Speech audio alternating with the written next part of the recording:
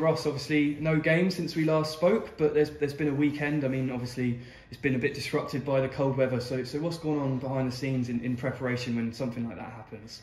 Like obviously, yeah, it's not ideal, but like it is what it is. I guess we're not the only team who suffered with the weather, and we get a bit more rest, which is obviously a good thing. And I know we were doing Saturdays, but it gives us an opportunity to have a bit more recovery time and go into tomorrow night with a bit more focus on Boreham Wood, more than we normally would have got.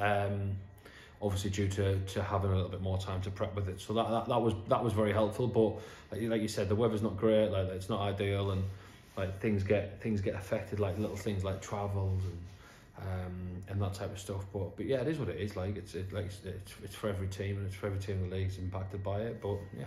We were coming into obviously Saturday with a bit more momentum, with 2 wins on the back. But I mean, you know, that's still there, isn't it? But how do you keep that from fading away?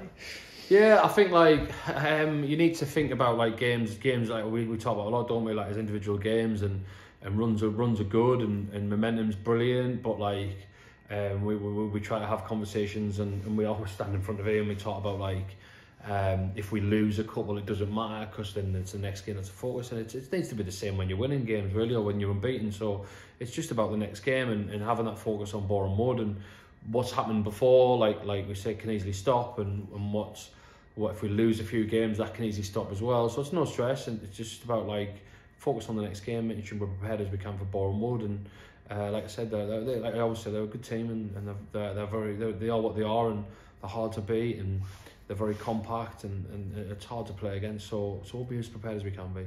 Obviously, earlier in the season, we managed to get a victory at their place. So you know, hopefully we can replicate that tomorrow night, can't we?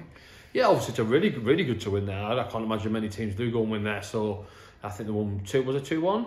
Yeah. So like that's a great result, and obviously we would love that at home, and the home record this season hasn't been massively catastrophic, or hasn't been like as bad as it has in previous seasons.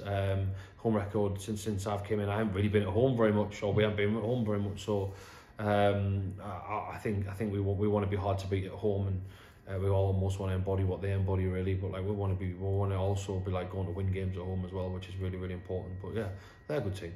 Obviously, we spoke about last time in terms of squad update and injuries and stuff. Obviously, Harry is the one that stands out. But as you said, he's just match sharpness, isn't it? So he's still missing on that. So I'm assuming it's all still really the same since we last spoke. Yeah, pretty much. We obviously Harry's back, and there's no sort of new injury doubts and stuff. So like we'll be as strong as we can be on Tuesday.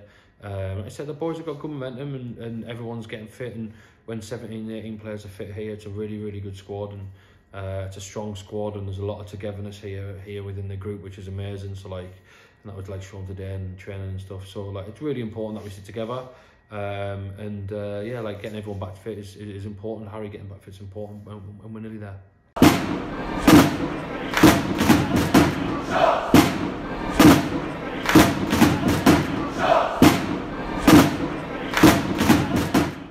Click here for all the latest match highlights, and click here to subscribe. Are you in with a shot? Look below for more information.